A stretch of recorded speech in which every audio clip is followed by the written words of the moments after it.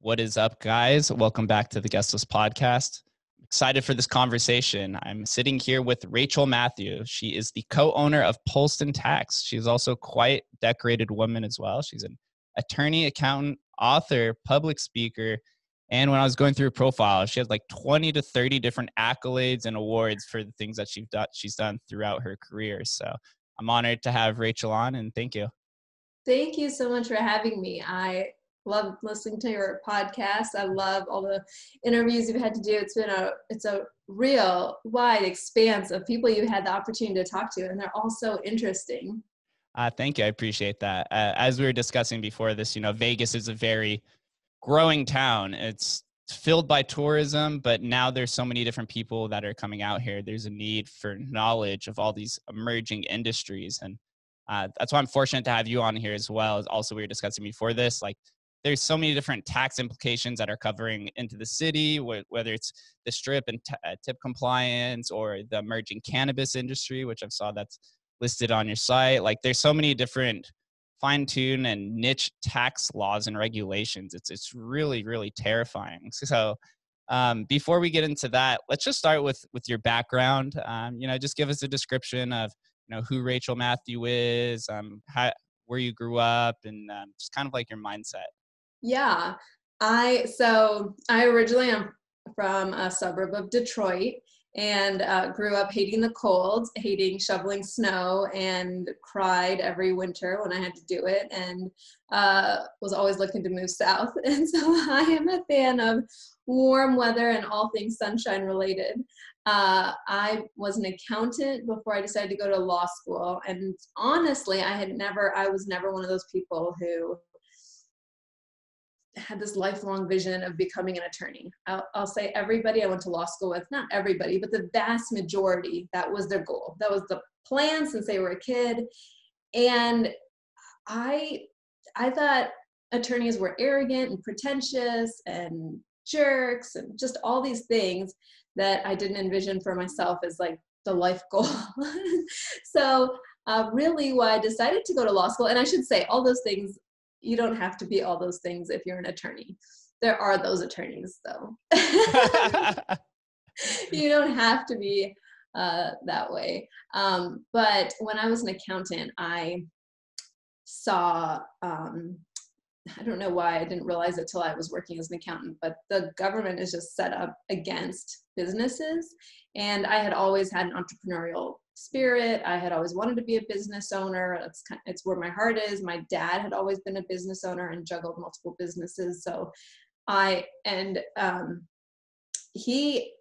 parents were immigrants from India. They came in the 70s when in America there's always been a hospital shortage. My mom's a nurse, so they came to Detroit for my mom to be a nurse at a hospital in Detroit.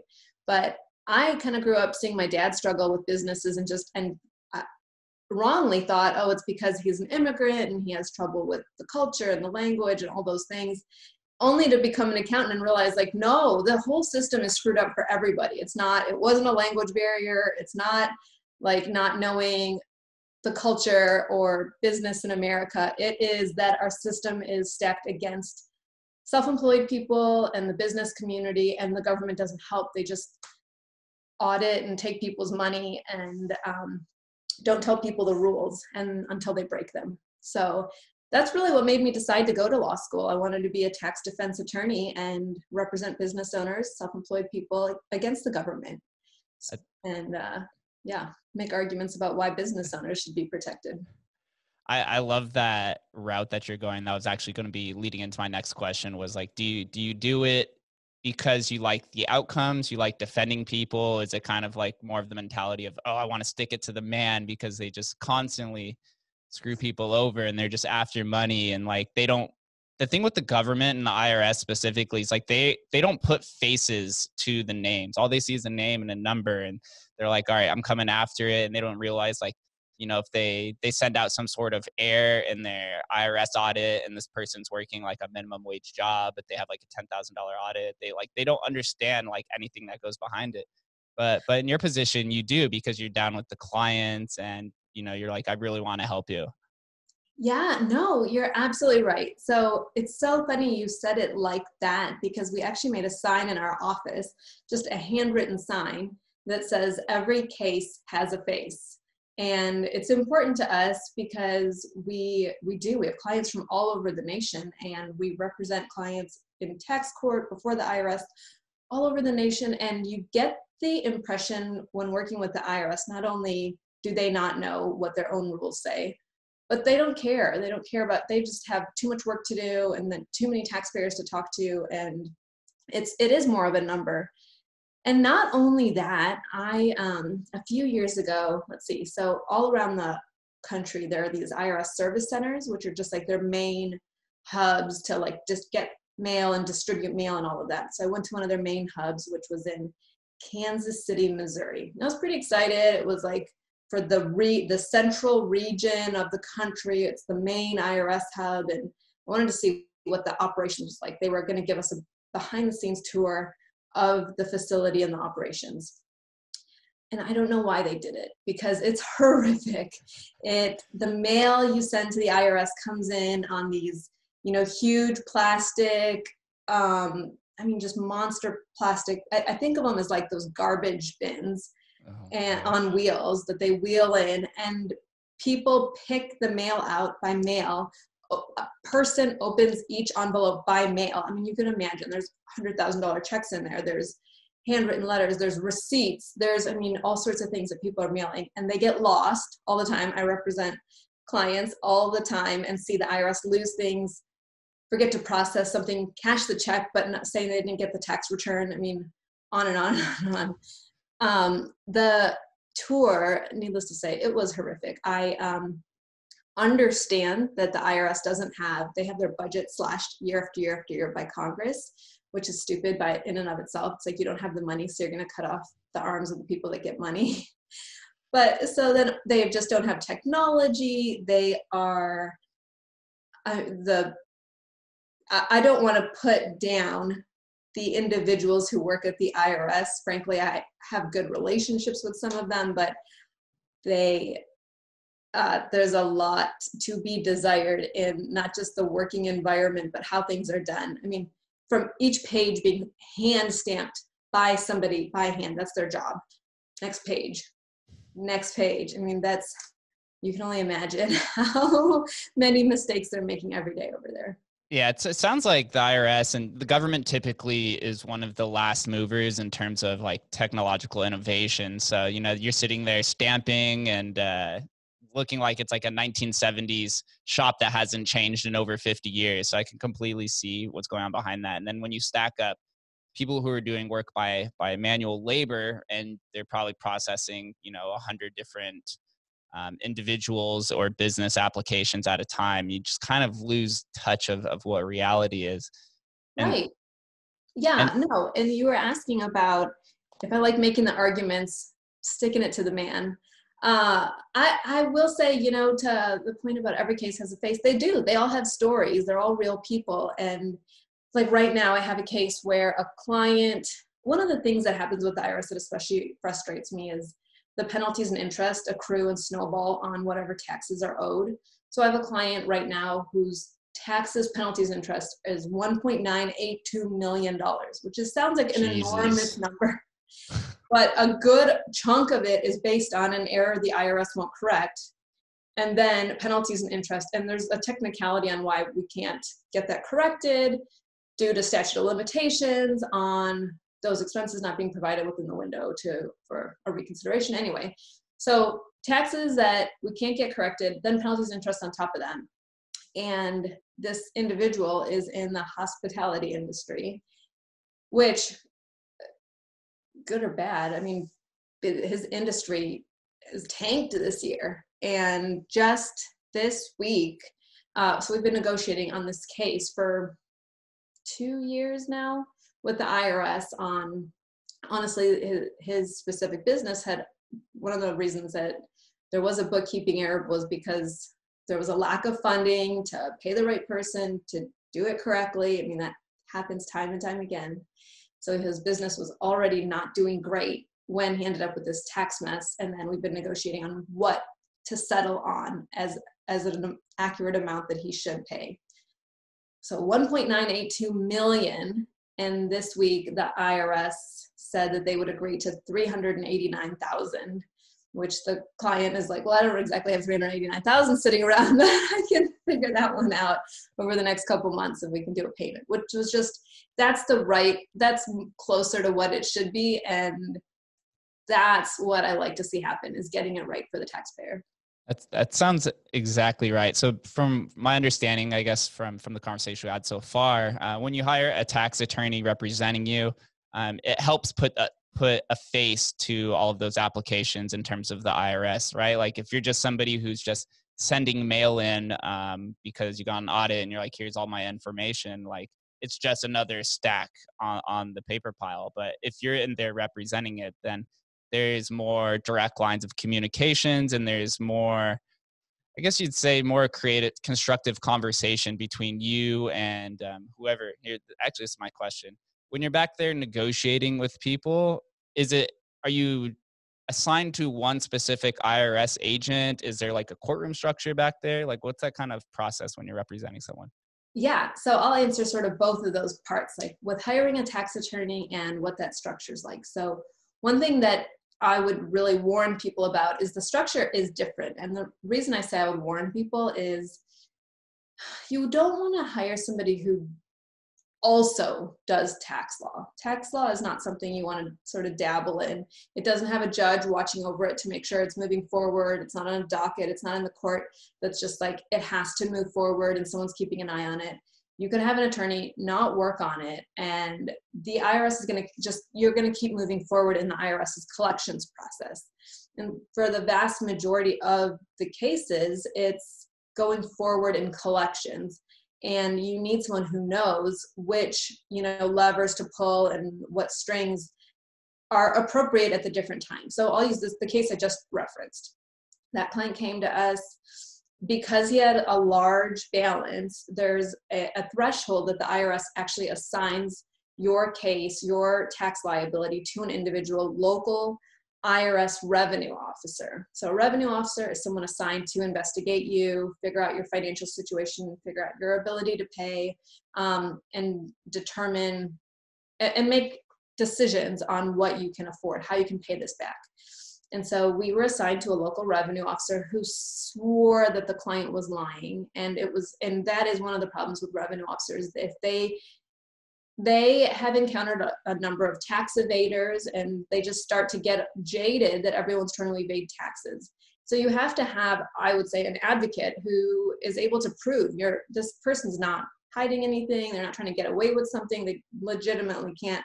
Here's the real reason why they didn't pay. And here's why they can't afford to pay it right now. And let's figure out a solution. And here are the solutions that are allowed by law. So in that case, they had this revenue officer. We went round and round with the revenue officer, and until we exhausted him, and the revenue officer agreed with us that an offer and compromise settlement would be the best option. That piece of it by itself took, several months, if not almost a year, for him to, because the revenue officer also can get the offer and compromise denied before it even starts to get processed, just by saying this is an action to avoid collections. So they have to sort of sign off that they've investigated it and they agree. Well, in the in-between time between the revenue officer approving it and being okay with it, and then us getting to file the offer, the IRS had moved the case forward in collections, and they were going to seize this taxpayers' assets. So that's something that you hear about. Sometimes it sounds like it's maybe a scare tactic, but it's real. We had a client who was, 70s, in her 70s, and no income. Her house was paid off by her husband, who had passed away. She was a widow. She didn't work, and all she had was this house she lives in. And she had his Social Security death benefits. And the IRS moved to seize the house because he owed taxes from the income he had earned, passed away, and now here was the only joint asset in their names. And so they moved to seize the house, which is why she hired us. But that was one of the most heartbreaking cases to see. I mean, we see the IRS seize assets all the time, sometimes without warning. and in this case, with this individual with the revenue officer in the hospitality industry, who we were going to file an offer on, the IRS moved forward to seize assets. So we had to quickly file for an appeal hearing. In the appeal hearing, we couldn't reach an agreement, but that got us enough time to be able to file the offer and compromise. So that put it into a hold. The problem that we encountered was that in the offer and compromise, the IRS typically will reject a lot of those. So they rejected it, we appealed it, they rejected it, we appealed it. And finally it went to another level appeals officer who again rejected it. And we went around with him about 4 times until this week when he said, okay, here's what I'll agree to. And we have to convince them it's in the best interest of the government. You know, on the one hand, the real argument the whole time was it's in the best interest of the government to get this almost $2 million. And we have to convince them it's in the best interest of the government to accept something less. And what we were pushing for was actually lower than the 389 we settled on. You have to have strategy in how you pursue those negotiations. So at different points, you get assigned to different people, but below certain thresholds, you're just talking to the IRS at large. It's a different person in a different part of the country every time. What is that threshold? Let's say like I wanted to approach you and we'll just throw out a number, $2,500 audit from, we'll say, unreported tips, because that's pretty related to Vegas. Yeah. Is that something that would require a tax attorney, or would you be better off just kind of fighting it on your own? Yeah, I would say, that's a good question on threshold. If you get a revenue officer assigned, it will be for one of 2 reasons. You either owe personal taxes on your 1040 tax return of over $250,000, then you'll get a personal local revenue officer assigned. Or if you owe any kind of business income, you'll have a revenue officer assigned. In terms of at what level do you need to hire a tax attorney? It's funny you ask that, because that's a question we've had in our own office for many years. We have even talked about it recently to say, at what point does it make, this is what I'll say, because it's an ongoing conversation, because it's different for each person. For some people, I've had clients who owe $12,000, and I've explained to them in the consultation, it might not make sense for you to hire us, because here's the things that you could just do on your own without hiring me, and you're going to end up just paying more money to me and then paying the $12,000 too. And I use that example because that client hired me anyway, because he said, I don't want to deal with the IRS. I would rather end up paying the $12,000 and have you deal with the IRS, because I don't even know what I'm doing, even though you just explained it to me. So that's exactly the reason why I can spell it out to somebody. And that's not the only case where somebody said, I understand I may end up even paying you more, but I don't want to deal with the IRS. And I just feel like they're going to take advantage of me, which that could happen. I wouldn't recommend anyone handle their own audit. That's one thing. I would not tell anyone to handle their own audit. If you have a balance due, if you owe maybe under $25,000, there are some easy things you could get set up by yourself that I would say you probably don't need a tax attorney. And that's $25,000 if you're not going to owe on any other year, or if there's no other outstanding issues. Yeah, so it's a culmination. And from what I've seen through friends and people that work in Vegas, once the IRS has you on their radar, they tend to come after you multiple times in a row. And I've kind of heard a myth, and I'd like for you to tell me if this is true or not. What is the length of time where the IRS can go back and peer into your old tax returns? And is there a limit for the amount of times that they could audit you in a row? Okay, those are both great questions. And you're right, there's a lot of myths about it. Okay, and this is actually why the other case I was talking about, we couldn't make changes. So there is a statute of limitations on your ability to amend a tax return and the IRS's ability to open a tax return that you have filed. And it's 3 years from your filing date, really, from either the filing deadline date, so April 15th or October 15th if you filed an extension, or 3 years from when you filed. So somebody today could be filing a 2016 tax return that they never filed. Well, from when they file it now in 2020, even though it's crazy late, the IRS actually gets 3 more years to try to audit that returns. So let's use 2021. We're going to be filing our 2020 tax return. And we'll say you file an extension, you get to file it October 15th, 2021. Well, then the IRS has 3 years from that date to audit your 2020 tax return. So 2022, 2023, 2024, by October 14th of 2024, they could send you a letter saying, we're examining your 2020 tax return. And then if they do make a change to the tax return, they're able to audit if there's some kind of change, either one way or the other, meaning they owe you money or you owe them money, which it'll probably be you owe them money. But if they find that if they make a change to the tax return, then they can open up 2 consecutive years, either before or after that tax return, and usually they'll go backward because they're outside the statute of limitations backward, but for the fact that they made this change to your tax return. So that kind of opens up 2 more back years. So you could be in the year 2024, having that audit go on for 2 years, let's say it's 2026 now, and the audit finishes and they make a change and you owe money, they actually can open the 18 and 19 return as well because they made a change to your 2020 return. So you could be like in 2026 having to argue over your 2018, 2019 return. Jesus. Does that make sense? Yeah, it makes complete sense. Yeah, that's a lot of people in the industry that I've worked in, they always get audited. It seems to be 3 years in a row, seems to be kind of like what the limit happens. And then they seem to hold off for a second. Yeah, so exactly. So they can audit 2 consecutive years if they make a change to 1 year, and they'll usually end up going backwards. So that's how you get those 3 years in a row, is they'll open those, once they make a change, once they find one change to make to one return, they can open 2 others, and it can happen pretty quickly. And then after that, they can actually audit repeatedly. I had another case where a client, this client, his wife didn't work, husband worked, he earned all this income, he didn't pay any income tax on it, and he paid state taxes, which is actually problematic because he had a state license he had to keep renewed. So he paid his state taxes, didn't pay federal. And the fact that he was paying his state taxes meant he was knowingly evading potentially his federal taxes because he's knowingly filing his state.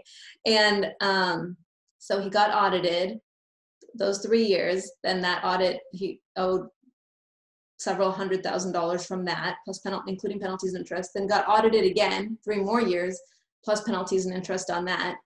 And then got audited again 3 more years. So he hadn't filed in any of those tax returns. So when I say audit, the IRS ended up preparing the returns for him. Another one where he ended up owing, this was so memorable because he ended up owing over $1 million, and his wife had no idea. She had no idea that returns hadn't been filed, had no idea that they were audited, and had no idea they owed all this money. And I had met her at a Kinko's after he had retained us to have her sign some returns, married filing separately so that she wouldn't be liable for those last 3 years, which was when he hired us. And she met me at Kinko's to sign the returns. It was, I met her there because it was like her daughter's prom night, and they were getting their nails done or something. And so she met me there, signed the returns, and said, okay, well, is that it? Are we done? And I said, well, I mean, you owe these like over $1 million total, your husband does, in all these years. And the prior 6 years had been filed married filing jointly, but she didn't know. And she doesn't even remember signing the returns. And about a week or so later, she found out her husband and her found out he had end stage cancer. And then he passed away just that quickly. And now she owes all these taxes that she didn't know about.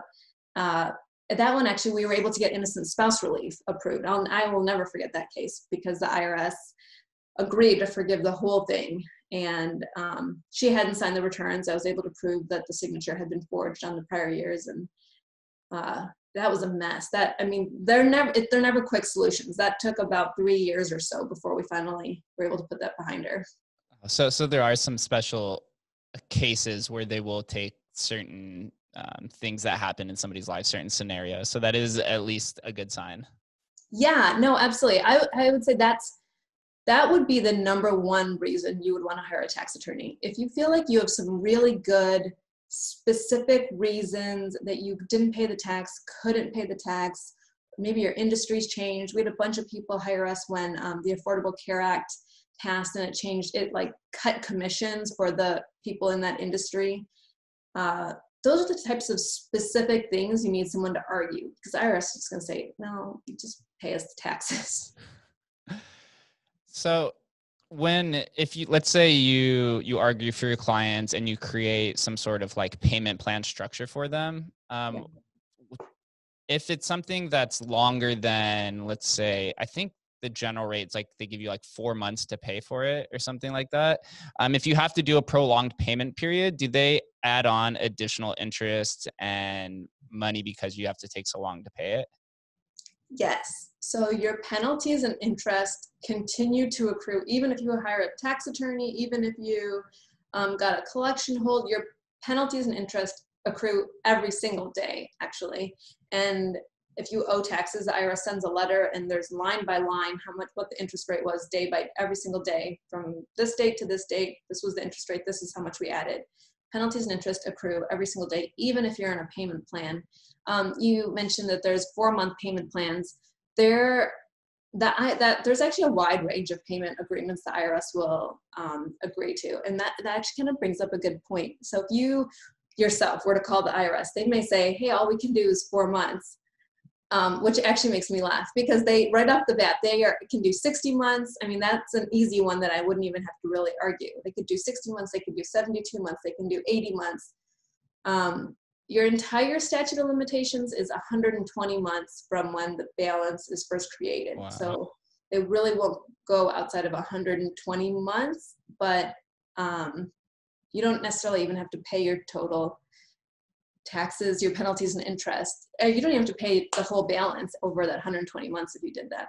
That's another agreement. Like, I have some clients who are on fixed incomes, and they might have a house that they don't want to borrow against, it's paid off, that instead we could just get them into like a partial pay agreement. They just pay the same amount until the statute of limitations runs out, 120 months, and they're done. They don't owe the rest. And in terms of your business, Polston Tax, I was reading on your profile that when you came in, there was 3 employees, and then you've grown it to over 100 employees. And you're actually stationed out in Oklahoma, but on your website it says nationwide. So something I preach on podcasts all the time is how everything's becoming remote. Businesses have to scale and be borderless.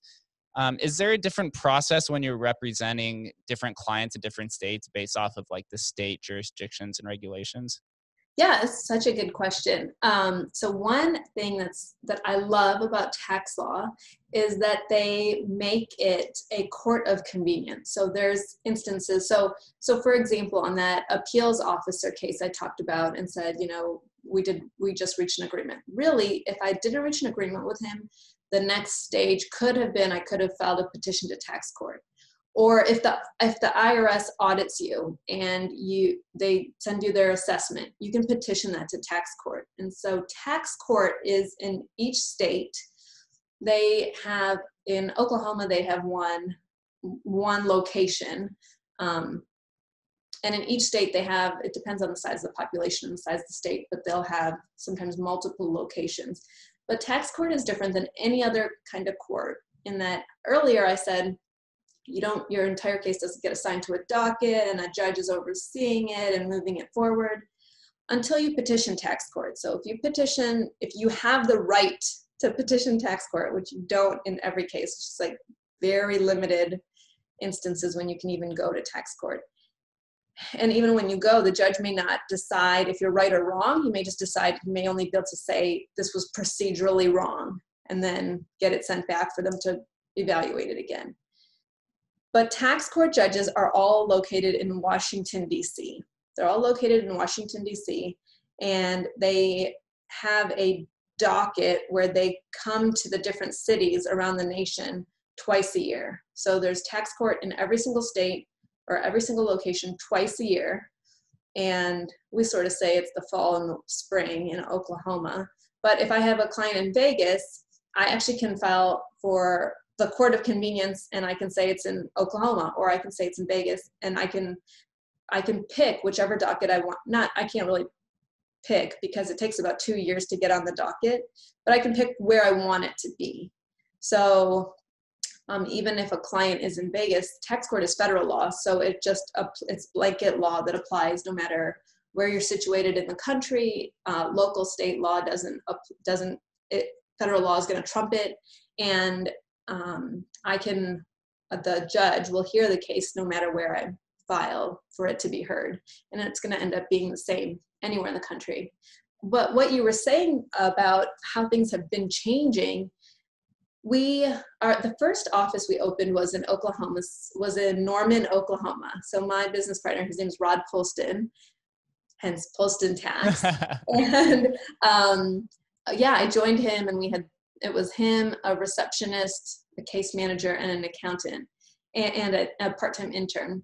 And he, like me, he doesn't really like attorneys and didn't want to hire me. I can't say I begged him for my job, but I convinced him that I had wanted to add value and just had a bigger vision I thought he was the best tax attorney in the state, and that's what I wanted to do. And so now we have about 120 employees in 6 states, but several years ago, probably 2016, no, it was before 2016, because we opened a Kansas office. We had opened a Tulsa office, Oklahoma City office, and an Edmond office, a Yukon office, so a couple different offices around the state.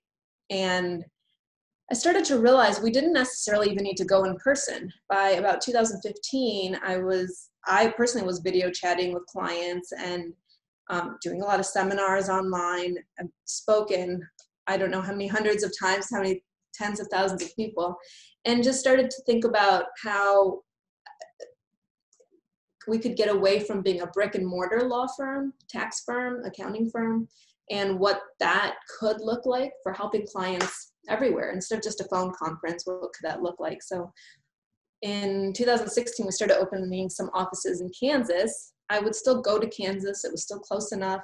But then we started to find that we could just have Zoom meetings with clients in Kansas City, and they could go to the office, or they could either go to the office and our team there could set them up on the Zoom, or they could just have a Zoom meeting with us from anywhere, and we'd send them the link. And so that was great. And now with COVID, I had referenced that we've been getting clients from all over the nation. Everybody is using Zoom. So before I wish when we had started using Zoom to see how it would work, how many people are saying this? I wish I'd invested in Zoom technology stock. So true. Yeah, but honestly then, and I know how we felt then, I thought, all right, I know that this could work, but is the public ready? Is the business owner ready to not meet with an attorney in person, not meet with someone, sit down face to face, look them in the face and judge, how much they trust them and like them.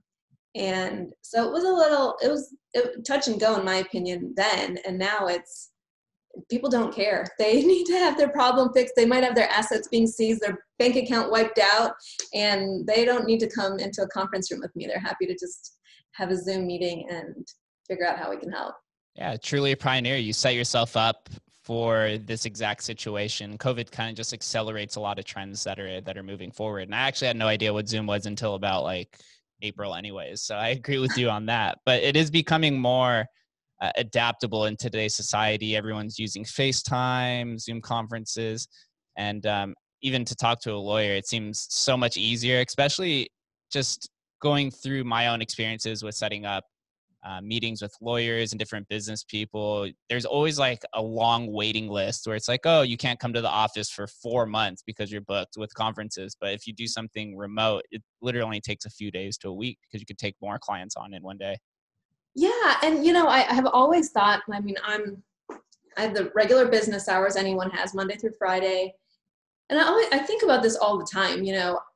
Frankly, we are busy. Clients come in and they're business owners, they're self-employed individuals. And I do always think they're taking time away from their business and their ability to make money to drive to our location carve that time out to sit in the consultation, and then however long that's going to take.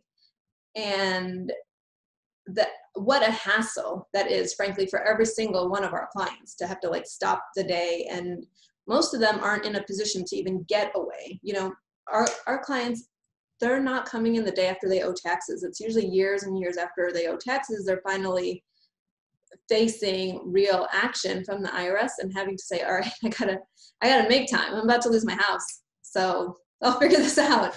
And but I wanted it to be easier for clients. I mean, that's their livelihood, and how can we make this easier? I mean, outside of just us taking night appointments, how can we make this easier and still be able to explain their options, you know, just as easily as them picking up their phone and having a meeting right there in their business place?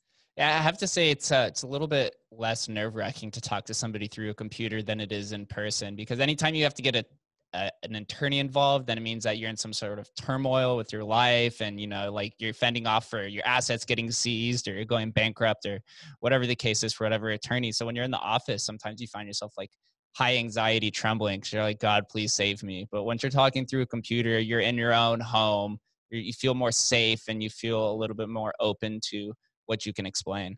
Yeah, no, absolutely. I would say the piece that I didn't expect, you know, I joked earlier about how arrogant and pretentious attorneys are, and I really shouldn't make that joke anymore, because what I didn't expect, I didn't foresee, that I now see, is that, man, when people hire an attorney, that is usually the most stressful point of their life. And I've lost count of the number of people that have not just broken down and started crying, but have said, nobody knows that I owe taxes. My business partner doesn't know. I was just talking to a client yesterday who has 2 business partners, and he hasn't told them. And we're pretty far into his audit, and he's the majority owner.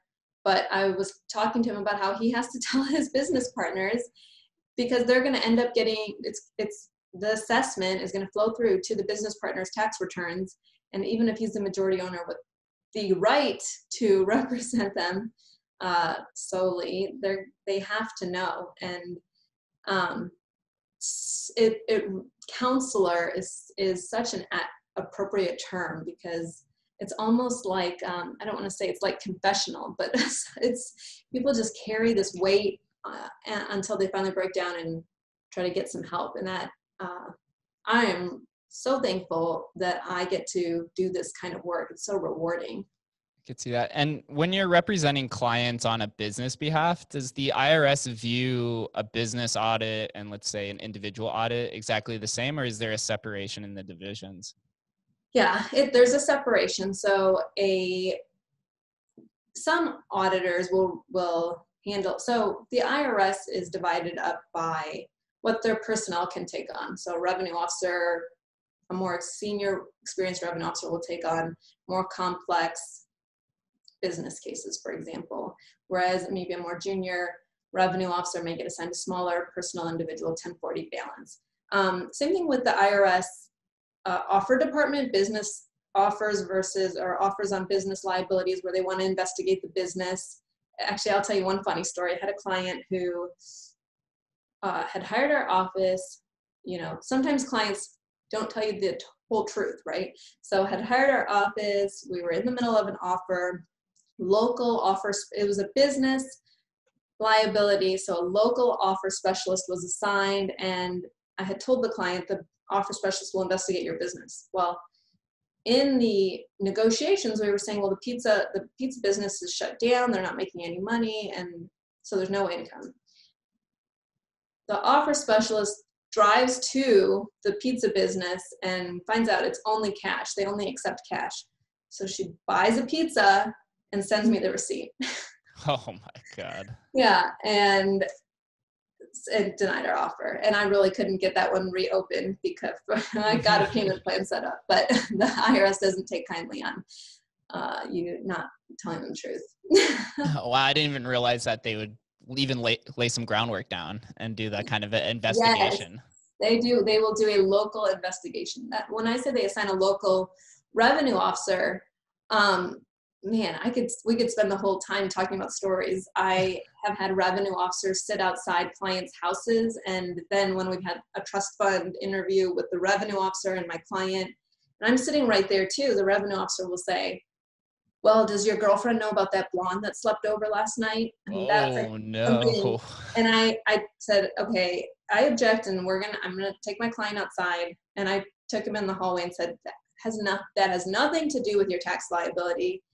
I don't care who was at your house last night. And I don't care if the revenue officer sat outside your house last night. He's trying to psychologically get into your head and make you worried about this trust fund interview. It's exactly what I described, and he's going to ask you questions about the business. So just take a deep breath. And the revenue officers do that type of thing. They will stalk your client, get their cell phone records and call at random and say, they can't say you owe taxes, but I think it's enough to say, hi, I'm, revenue officer so-and-so, just calling to find out how you know so-and-so, or knock on neighbors' doors and things like that. And when they're, let's say, when they're auditing a business, is there specific, I guess, ways of, or I guess, avenues of tax evasion that they look into? Yeah. So you asked if there's a difference between an audit for a personal and an audit for a business. So an audit for a personal, the IRS is typically, I would say for both, baseline. The IRS is they're not trying to determine the accuracy of your tax return. That's the myth that I'm going to dispel, that I thought that's what the audit was for, to determine if your tax return was accurate. It's not.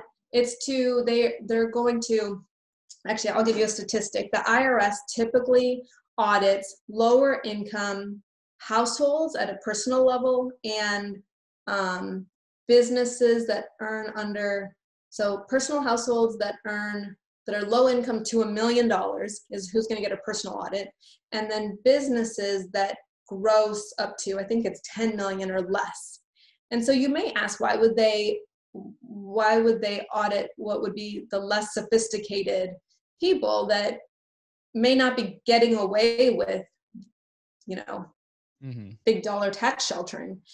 And the reason is because the audit is to try to see if you can't prove your expenses. And if you can't, on the personal or business, those expenses you deducted are automatically moved over to income, and then you automatically owe taxes plus penalties plus interest that has accrued since you filed that tax return to the date forward that it's assessed. So the goal really, and when I said earlier, they're going to make some change, usually it's that you owe, not that you don't owe. The goal is to figure out who's taking deductions on their tax returns that we can push them to prove.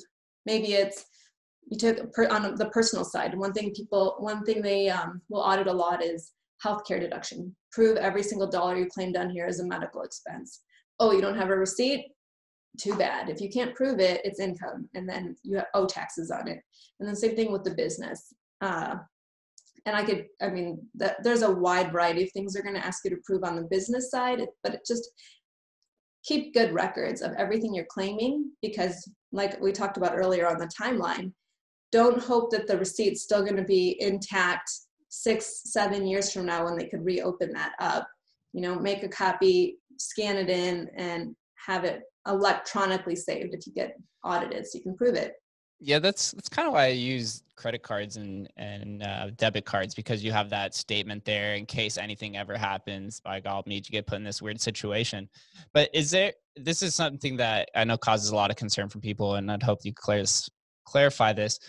Is the IRS able to get access to your bank statements without going through you? Are they able to send like a request into a bank and get all of those documents? They will go through you first. So if the cheaper option for the IRS is to demand that you provide it to them. But if you don't, they absolutely can move it forward, move it to the DOJ is an easy way, and subpoena the bank and get the records.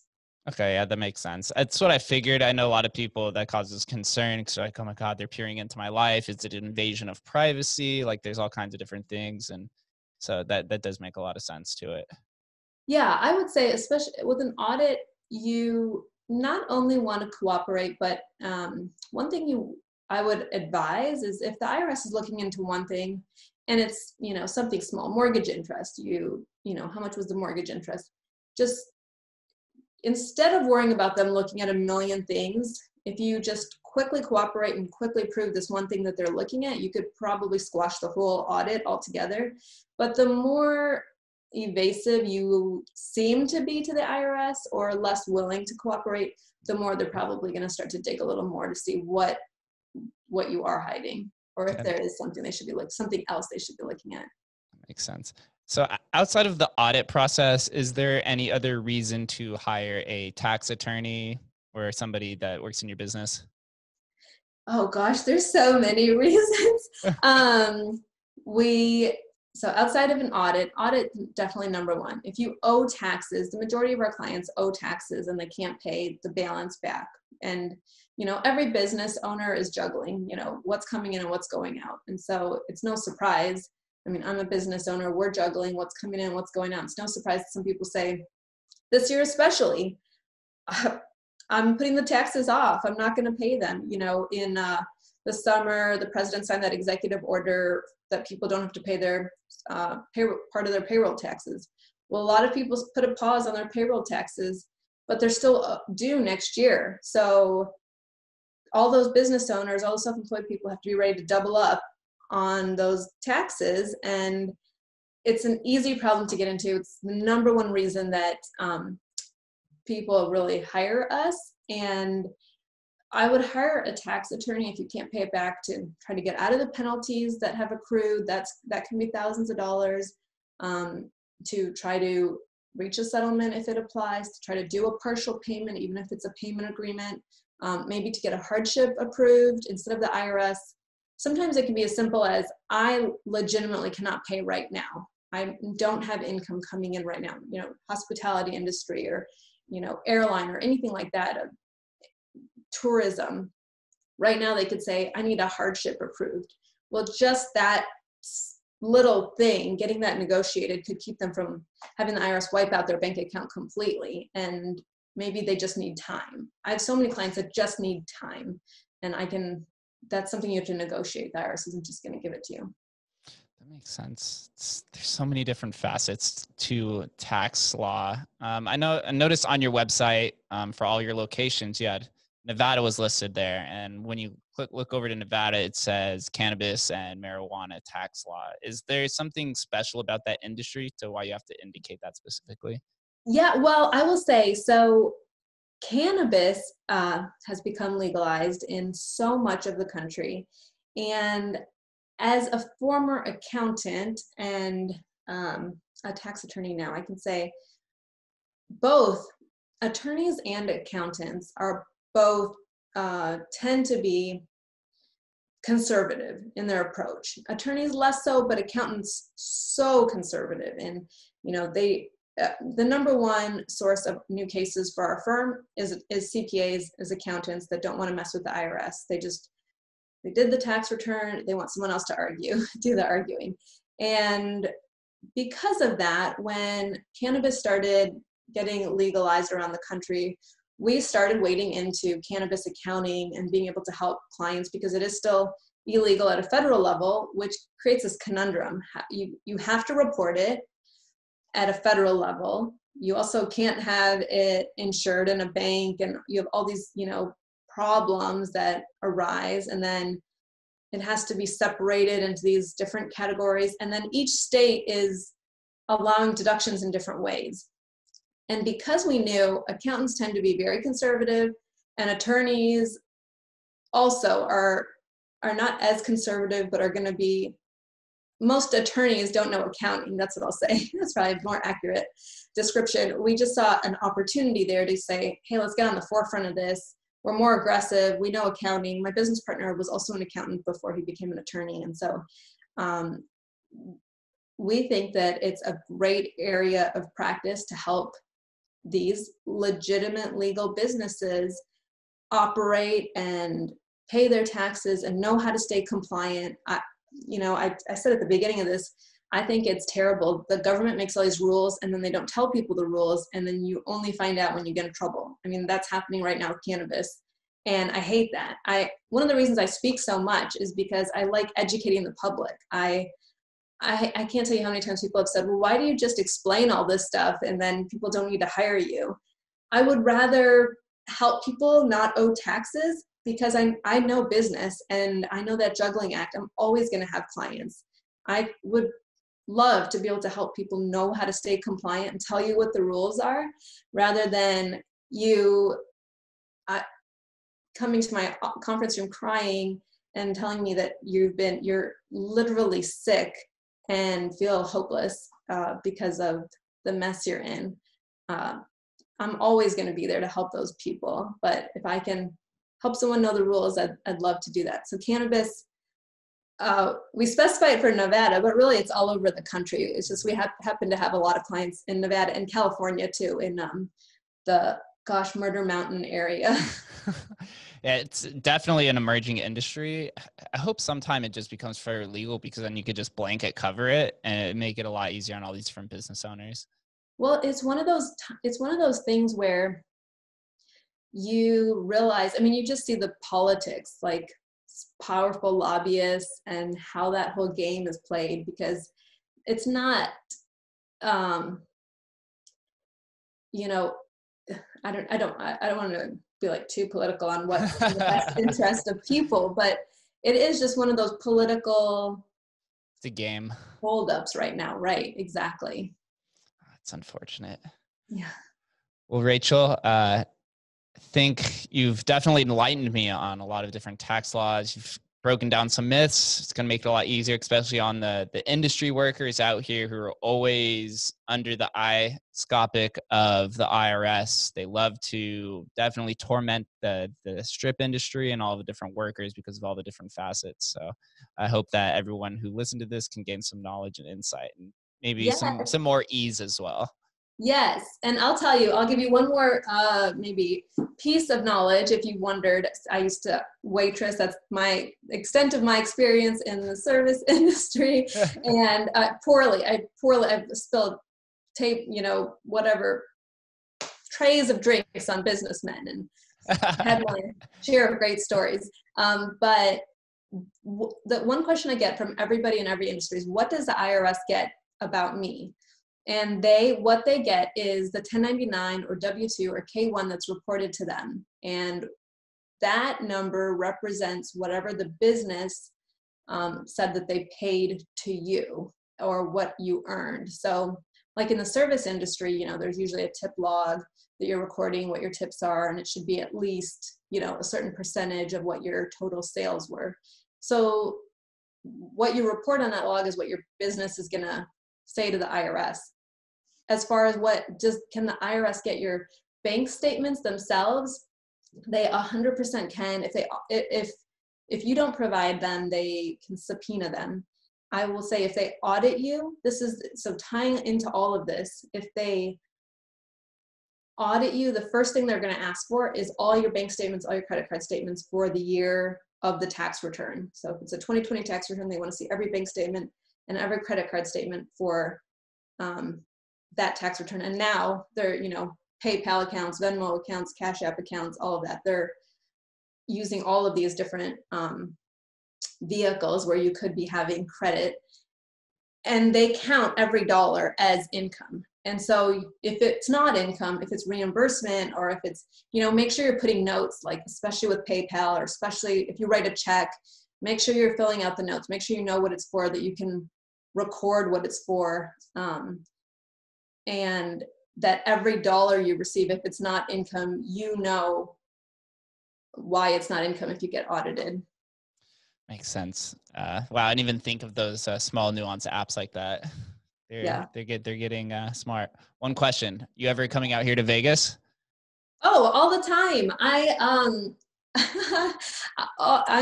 have friends in Henderson. I have friends in I just had some friends move. I can't think of where they moved to. They were in Vegas and they just moved. I have the address. Anyway, I should have looked it up. But yes, who doesn't? Frankly, this whole podcast is for me to have like 1,000,000 clients, and then I can be in Vegas all the time. Yes, everyone has those few crazy Vegas stories, and I always like to call Vegas is like the majority of people's second home, and even on like the international level as well. I will say, okay, so, people think of, I think the stereotype is that Vegas is this place where you just go crazy. And I've had really enjoyable, just chill experiences in Vegas. Maybe it's my personality that has just gone bananas, but I mean, I really like it. I just think it's great food and great shows and great music, just such a great quality of life, great weather, it's so beautiful, the mountains, and yeah, it's a great place. We are a blooming city. If I wanted to send all of the listeners and viewers somewhere online to follow you and Polston Tax, where would I send them? Well, our website's polstontax.com. You can follow me on LinkedIn. We are on everything. We're on Instagram, Polston Tax. We're on YouTube, Polston Tax. We're on LinkedIn, Polston Tax. Facebook, Polston Tax. We're not on Tinder or Snapchat. Just about anywhere you want to find us, look up Polston Tax. All right, guys. This is the business. Rachel's the woman that you need to go to help ease all of your tax problems. Rachel, thank you for coming on the show. I appreciate it. And I look forward to talking to you again sometime in the future, maybe when you're out here in Vegas. Yeah, likewise. Thank you so much, Jake. This was so much fun. I appreciate it. Thank you guys for listening, and we will catch you next time.